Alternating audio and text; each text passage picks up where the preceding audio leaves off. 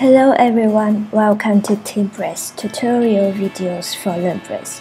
I'm Tracy, and in this video I'm going to be talking about how to use assignment premium add-on for LearnPress.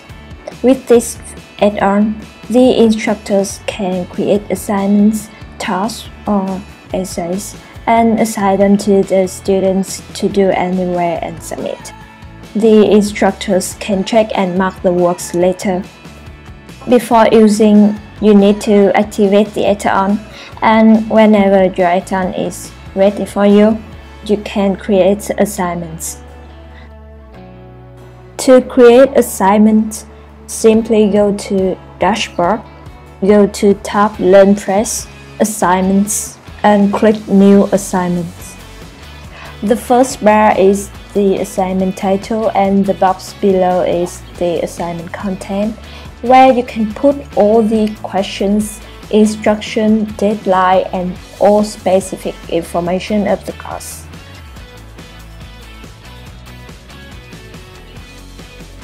The next section is documentations.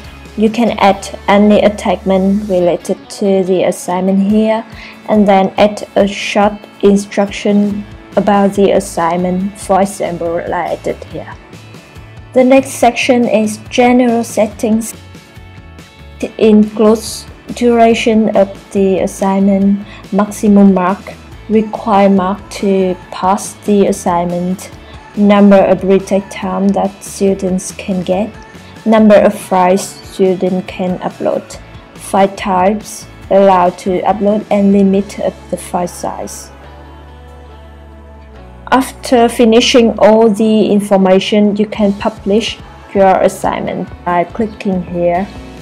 You can see the note here that your assignment was not assigned to any course, so it's unavailable. To make it available, you need to assign them to a specific course. To do that, go to LearnPress, Courses, and then choose the course you want to assign the assignment.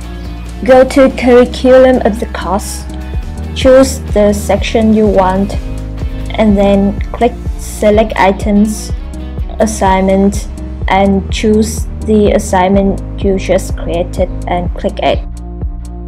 Then update. Remember, an assignment can just be assigned to a single course only. Whenever the course ended, you need to give marks for your students.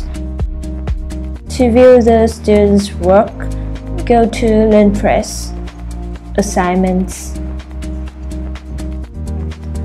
At the column Actions, click View at the assignments you want to view.